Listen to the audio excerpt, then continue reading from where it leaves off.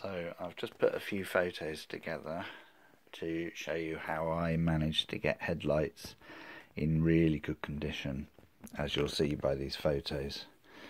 I've got a few notes as well. Okay, so we're starting by things that you won't be able to improve on, and that is if you've got dirt inside the headlights, or there's been a poor connection and there's smoke damage on the inside of the headlights, and that can easily catch you out, and you'll find obviously that you're going to be getting nowhere. So this is this Toyota Corolla I did the other day, and I've been doing them for about 5 years, headlights, but I kind of found that some worked out better than others, so I've kind of kept making mistakes, and so now I can tell you exactly how to do it. So there the car is. Now what I do is I mask off around the headlights with masking tape so I can't scratch them. So there we go, like that. Now this is the most scary part, and it's kind of you feel like you're destroying the headlights, but I go over with an 80 grit and I sand for 3 minutes on each headlight.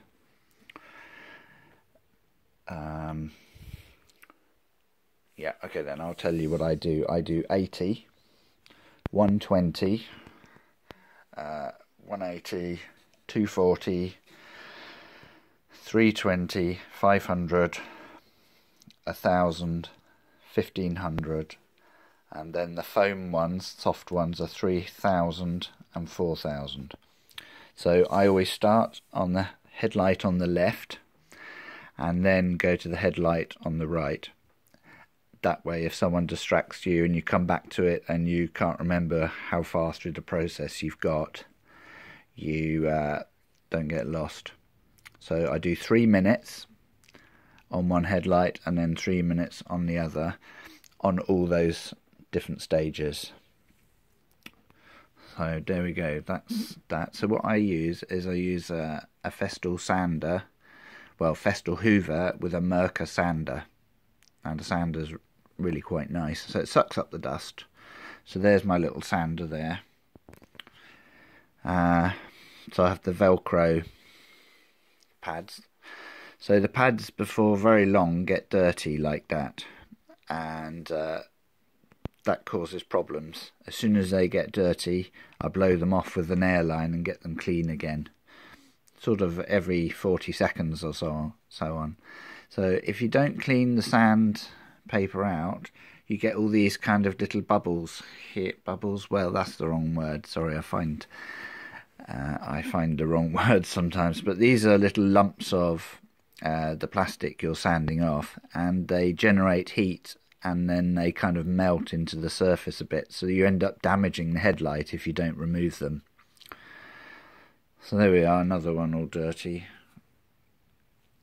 needing cleaning out. So this is what the headlight will look like when it is at 500. So there'll be a slight improvement at 500. Here's a 1500 disc. So yeah, 1500. So you can see they're getting clearer now when you get to 1500. So here are the foam back ones at 3000 and a 4000. So that's what it looks like after 3000. So from there, actually, it looks really good to you, but there is a very slight haze to it. So yeah, you can see a slight haze, and I'll just carry on, so it will get better all the time. So that will be after the 4000.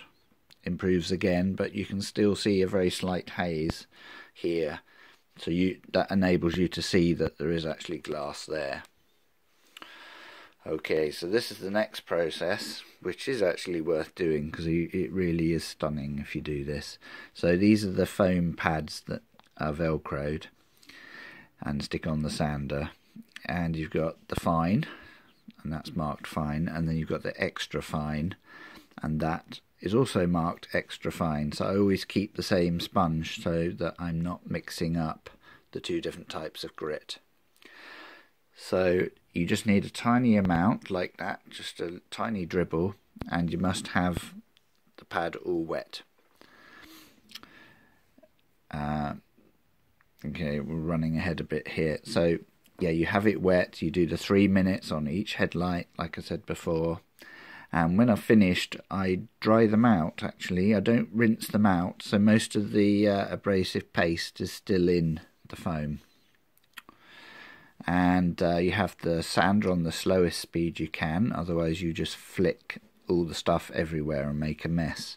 In between each stage you wash off the headlights so that the extra fine isn't mixing with the fine grit. Okay, so when you've finished you will get a headlight that is so clean like this that it's really hard to see the glass or the plastic. Let's go to the next one. So this one, it kind of looks like someone's removed the plastic altogether. So look there. So that is definitely the same quality as what they left the factory with, if not a tiny bit better. So I used to watch with a head torch, and whenever I thought that they weren't improving, used to go on to the next stage, but that wasn't very successful. You really need to set a timer and give each headlight the 3 minutes on each stage, and then you will get a result like that.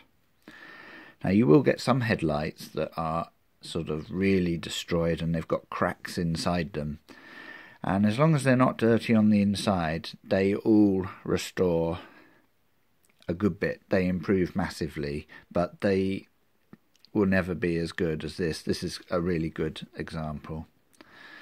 So there we go. Good luck.